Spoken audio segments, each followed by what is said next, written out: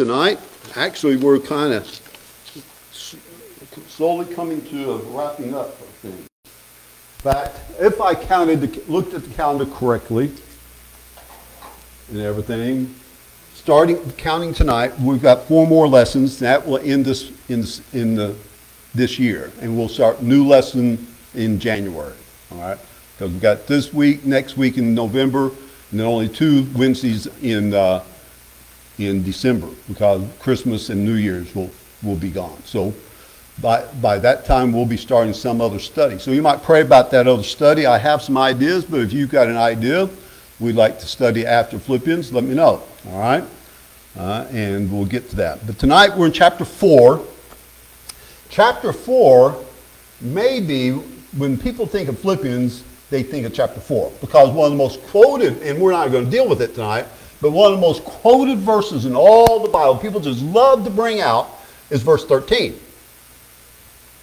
I can do all things through Christ which strengthens me. And we've got that on coffee mugs, we got on pictures, we got on bumper stickers, we got on walls. We just love to quote. And then it also talks about rejoice in the Lord always. Again, I say rejoice. And so this is one of those positive, feel-good chapters. And we just love Philippians chapter 4. So we're going to break up in 4 sections. But we're not going to, we will get that one verse, rejoice in the Lord always. Again, I will say rejoice. We're going to look at verse 1 to 7 tonight.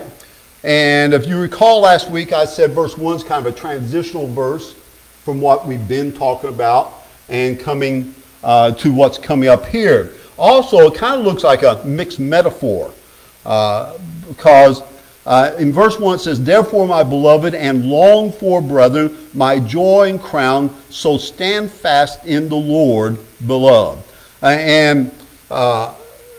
It goes on to talk about running and standing and running and standing, and says, how does that work out?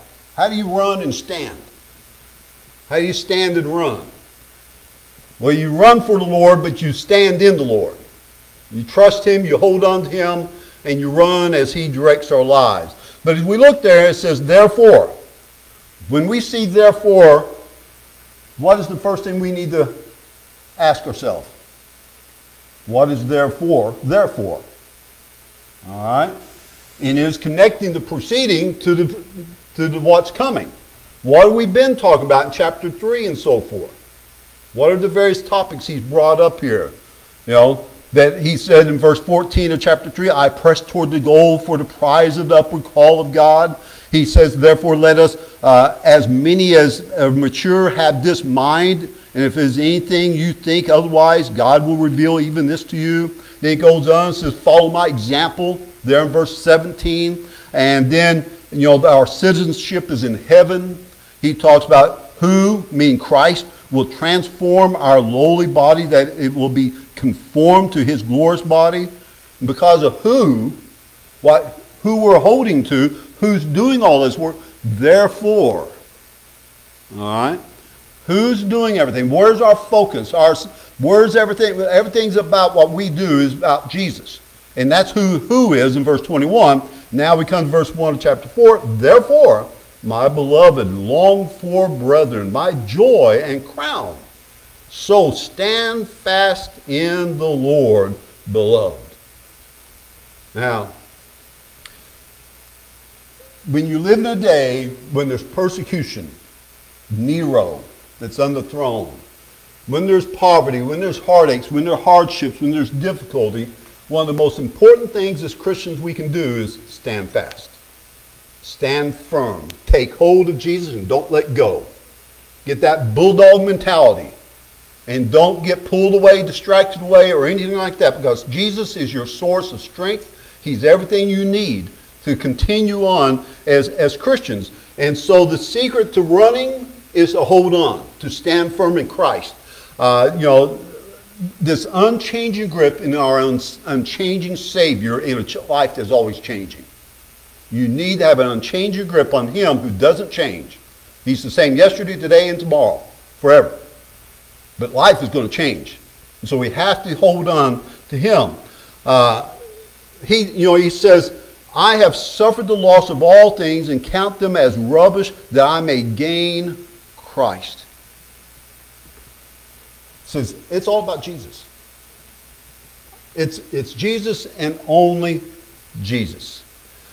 The secret to running an obstacle race, overcoming the problems of life, is to get a solid grip on Jesus. When I was, before I moved to the farm, so I moved to the farm when I was in 9th grade. So 7th, 8th, and up to 9th grade, right down the street was my best friend here in Oakland City. And he was a hockey player. He went to every camp. He played Little League, if you will. He would later play professional hockey. He was good. Nobody thought a hockey player came from Oklahoma. That was one of his problems. He was a little bit short for a hockey player, but he did make it into professional hockey later on.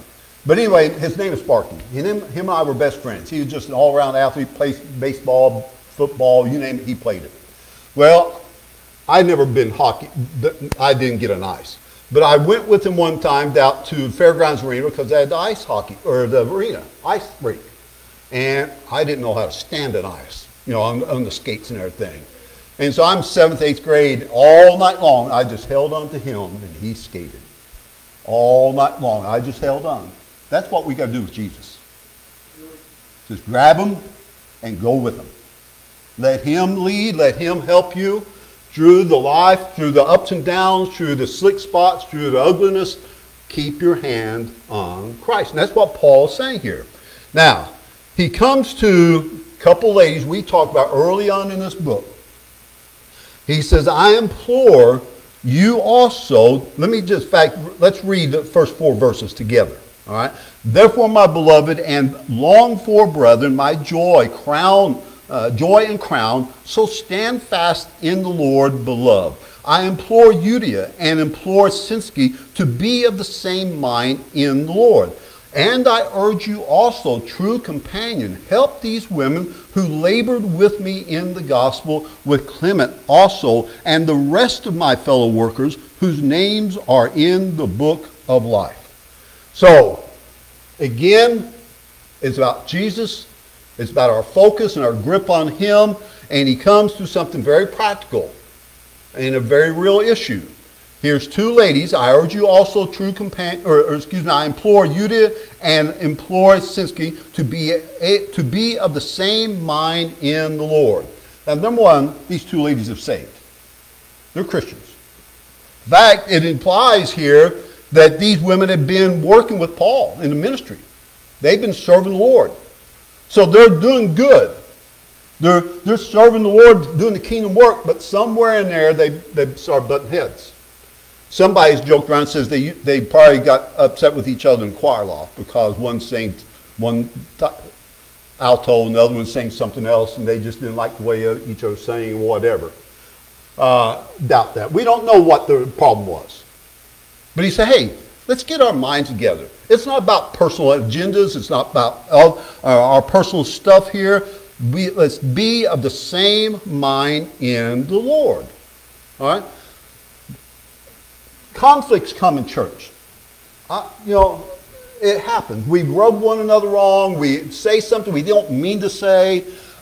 Things happen in church and we get upset and we overreact and we regret it later and so forth. And there's 2 things he's saying here that we know there's conflict. Conflicts are natural. It's just part of being grouped together. I mean, families have fights and fusses and so forth. Churches will have it. Now, to let it go and split or cause problems, then that's a problem. That's a big, and so he's trying to head it off. So there's 2 things he's trying to say we need to do. Anybody got a guess? Get your minds together. Get unified in your common purpose, Jesus. It's about Jesus, not about us. All right? Secondly, rejoice. Rejoice. Now, we need to, first of all, always agree to have common ground.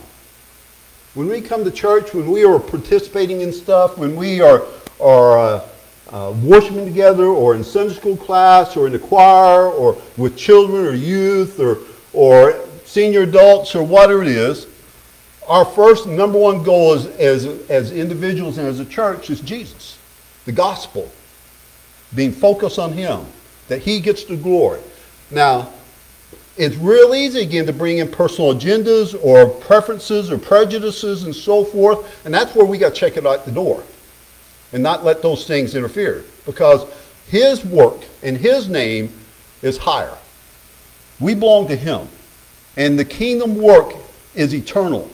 And so our little stuff doesn't last. And so we need to have this common agreement. So he says, I implore you and implore Syntyche here to be of the same mind. And I urge you also, true companion, help these women. Now, sometimes we got to get us, hey guys, let's rethink this. I know you two don't hate each other. Let's love. Let's find a way to get through this. One of the constant challenges of the body is keeping the unity. Because why? Well, the devil loves to cause division. But our natural flesh does too. Our flesh is filled with pride and our own, again, agendas and prejudices and preferences and like a confusion even. We don't always see things the same. And so it's a constant pull away from the center. And the center's got to be Christ. And so it's a constant job and work that we find. Now, not only is that constantly trying to find that common ground agreement on Jesus and make sure that we always focus on him first and foremost, but I said, rejoice. If you have a problem with me, I dare you, when you have a little conflict, you're upset with me, I said the wrong thing, whatever, I dare you the next chance in church, come sit by me and sing songs of Jesus. Because what will happen is if you really get to sing a song for Jesus, you're going to look at me and say, at a whole different light. You're going to have to find forgiveness in your heart. When we rejoice, we start focusing on Christ again. And we find he's really not that bad. You know, he probably didn't mean what he said, you know, that type of thing. And so one of the verses that Richard, we bring up on Sunday mornings and so forth, 1 Thessalonians 5:18, in everything give thanks, for this is the will of God in Christ Jesus concerning you, for you, right? The praise is you begin to look at Christ, you see who he is, he's worthy, and you're grateful for all of God's blessings, even though this old codger next to you. All right? You begin to see how blessed you are and how, you know, what God has done. And so we learn to overcome the issues and see how minor they are, because you see what is truly important, what is eternal. And so these are things that's important here. And so he says, you as fellow workers, we're all saved, we're all in the book of life. We're going to spend eternity together. We better start learning how to get along together. All right? And so focus on Christ, get to praising the Lord and worshiping together. All right? Rejoice in the Lord always, and again I will say rejoice. Can you rejoice too much? No. We can always find things to count on and praise the Lord and give thanks for, and just learn that even these irritating disagreements and so forth are, if we put it in perspective, will come around and have a different attitude and change things. Now, he goes on and says, okay, now let's display this in certain ways in our life. Verse 5 and 6 is this, let your gentleness be known to all men. The Lord is at hand. Be anxious for nothing, but in everything by prayer and supplication and thanksgiving, let your requests be made known to God. Now, let your gentleness, I think the King James says moderation. What's some of the other translations say?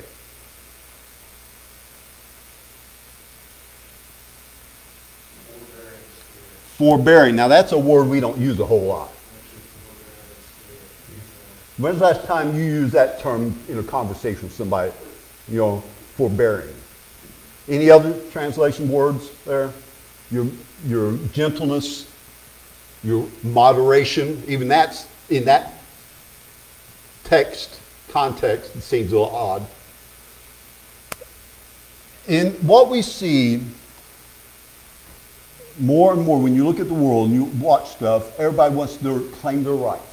I can get angry, I can get mad, you know, and we get vengeance and we get even and so forth. I have not seen an episode of Yellowstone. Everybody, I've heard a lot of bragging about it and so forth, but the more I watch it, the more I don't want to watch it. I mean, the more I see the commercials. Because even though it's interesting, Yellowstone, cowboys, Western type life, ranch life and so forth, but you see the hate, the violence, the ugliness, the anger. And the older I get, the more that turns me off. And this is something as Christians, if we're going to be peacemakers, if we're going to truly, we have to speak with gentleness. What's a soft answer does what? Turns away wrath. Who should be speaking softly? Who should be displaying gentleness here? You know, let your gentleness be known to all men. Soft answers, gentle. You know, I'm for one, I've got a temper. You can ask my kids, you can ask my wife, you can ask my dad. You know, they were worried about me growing up because I could blow up like that. We all can. We all have tempers. Some of us learn to deal with it a little earlier. We learn to count to 10. We've done whatever it is we do. But as a Christian, think about this. We don't belong to self anymore. We belong to Jesus. And I represent him, whether on the stands in a ball game or driving down the road and I want to get, display road rage, or at home, where the neighbors can hear us, all those type of things. It's real easy for us to lose our temper and so forth. And so we need to pray. So Lord, help me learn to gain this thing. I don't want this to be a monster in my life. All right? I want you to be glorified. Now, there's a righteous indignation. What does that mean? There is a right time, a right place to get mad over the right issues. So we just got to learn what those are. And then what the limit is and how far it goes. And so just learning to be under the control of God's Spirit. Verse 6 says, be anxious, or some of the other translations, the King James says it a different way. Be anxious for nothing, but in everything by prayer and supplication with thanksgiving, let your requests be made known to God, and the peace of God, which surpasses all understanding, will guard your hearts and minds through Christ Jesus. That verse 6 on the Holman, which I think is the same translation in the Bibles in the pew, says, don't worry about anything. In other words, don't be anxious for nothing. Don't worry about anything. But in everything, through prayer and petition, supplication, with thanksgiving, let your requests be made known to God. Be careful. All right. So, the way to not worry is how? Prayer.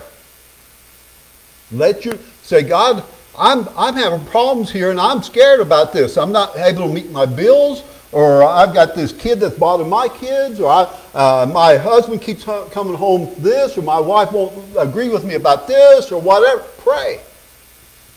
Whatever it is, the issue is, we pray. Say, God, I'm lifting this up to you. I'm asking you to take care of this. The other night, I had an issue, phone call about ruined my night. I prayed about it. It wasn't 10 minutes. I got another call and all things were settled. Learn to pray. Let God have it. Let God take it first before we take it out of bounds, before we let it get in trouble. See, discord can ruin a church. It can ruin the gospel. It can ruin the work of the Lord, the kingdom work. Worry can ruin the Christian, the mind of a believer. And so the answer is to focus on Jesus. Get your mind on him, on his cause, on his will. Seek him through prayer, through talking to him, laying it out for him. Take it to, the old song is, take it to Jesus. Quote it for me, Richard. I caught you off guard. Take it to Jesus. Tell it to Jesus. Right. There we go. That's a great song to remind us exactly what prayer is and benefit. The peace that passes all understanding. The peace that we all need to pass all understanding will guard your hearts and minds. I want you to think, God's peace will put up a sentry in front of your mind. Put on guard duty to protect you. We all struggle with frustrations, fear, worry, anger, all these things. These are just natural. It's our human nature. Every person, none of us is exempt from it. So how do we deal with it? Jesus. Focus on Him, seek Him, ask Him, lay it out before Him, and He will give us that peace. Either He is the Lord, either He knows what's going on, or He doesn't. Either He can handle or He can't. He promises that He can take care of us. Either He can or He can't. Will we trust Him? Will we seek Him? And so the results is the things that are missing in our life, He supplies. What is it what's missing? The peace. When we're frustrated, when we're angry, when we're worried, when we're upset, when we're struggling, that's the peace is what's missing. And so seek Him. Pray. But in everything, not just those things we say, okay, this isn't big enough. I don't need to take this, Jesus. No, everything. Big or little. Things that we think we can handle, we should still take it to Him. All right? Everything by prayer and supplication request with thanksgiving. Now this Thanksgiving, we'll all say, I'm thankful for my family. I'm thankful for the health. I'm thankful for this nation. I'm thankful for Jesus' salvation. But will you thank God for that little snot-nosed kid in the back seat that yelled at you on the way home or way to church that morning? Will you thank God for the flat tire that you had last night? Will you thank God for those irritating things? When you learn to get that you can give thanks for even those things, you realize those are not as big a deal. In fact, God may be doing something special in your life. You start to put things in order, in perspective. You know what? There is a sense, it's no big deal. I can handle this because God's got it. He's got it, and there's peace. Other scriptures, thoughts, questions that goes along with this? I have another scripture that goes along with it. Everybody knows this. Matthew 6:63. That says, seek first His kingdom and His righteousness, and all these things shall be added to you. Do not be anxious for tomorrow will take care of itself. Each day has enough trouble of its own. That's right. So Jesus is counting, but that's our Lord. Yeah. He didn't just save us, keep us out of hell. All right? He wants to be the Lord of every day, every instance, all the issues of every day of our life. And this is the way we let Him be the Lord, how we trust Him, how He wants you and I to grow in trust. Now, verse 8 and 9, we won't get there, but just give you a hint. Verse 8 is one of my all-time favorite verses in all the Bible. All right? And so you can start thinking about it, praying about it, looking at it, studying it for next week. But it goes along with this. Our minds is not about feelings. Feelings come afterwards. But our minds, what our minds are on, affects everything else. If our mind's on Christ, if our mind's on eternal things, if our minds takes it from the right perspective, with gratitude, with trust, then the peace, the contentment, the strength that we need. That doesn't mean the frustrations don't come. Doesn't mean the irritants don't come. Doesn't mean that somebody won't try to make you mad or do the wrong thing or you won't have problems. But you'll have the peace through it. It isn't that God removes the storms. He gives us the peace in the storms. Other scripture? Other thoughts? Yes, sir. I'm sure a lot of your kids frustrate you. And, I really worry about them. And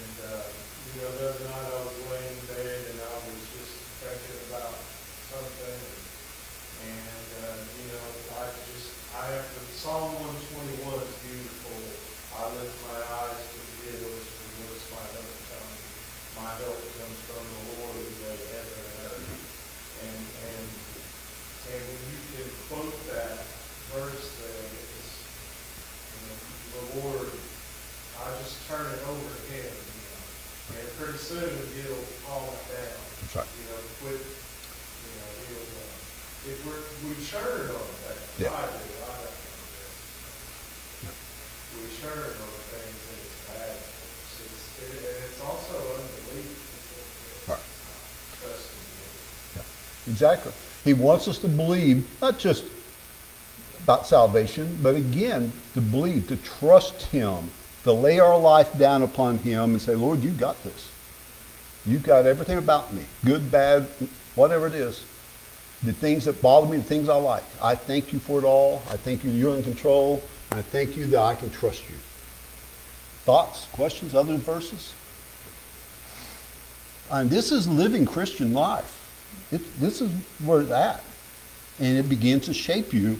But you have to be in the Word. You have to seek him daily and focus on it. Stand fast, and you'll run this race with more peace, with more strength. Just hold on and let him pull you. Anything else? Let's pray. Yes?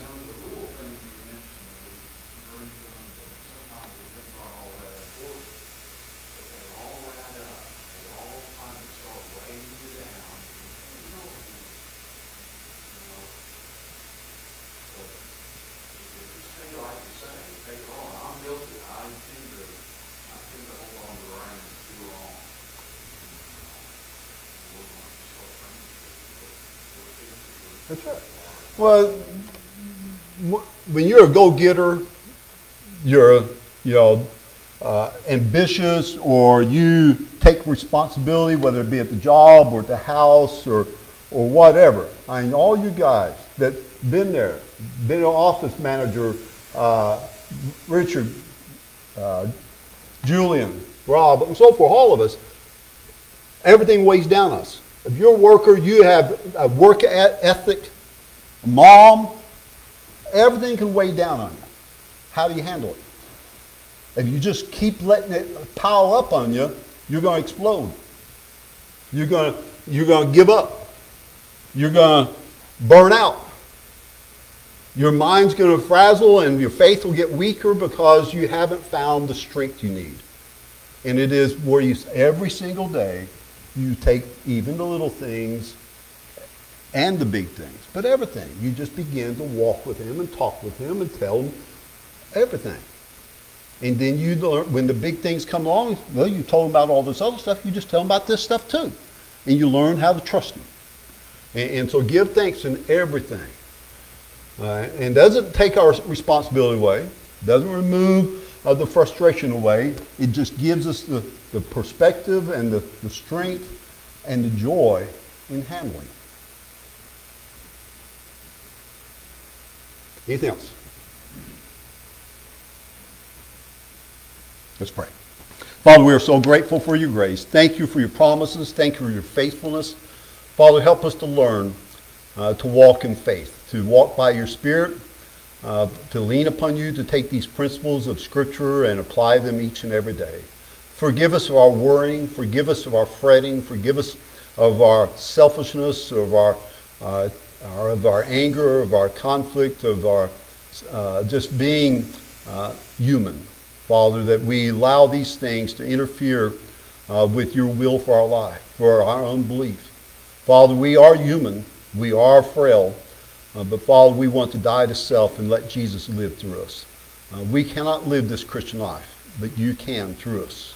And we pray that your Spirit would just be real and powerful and just flow as you desire in our lives. And we ask this in Jesus' name.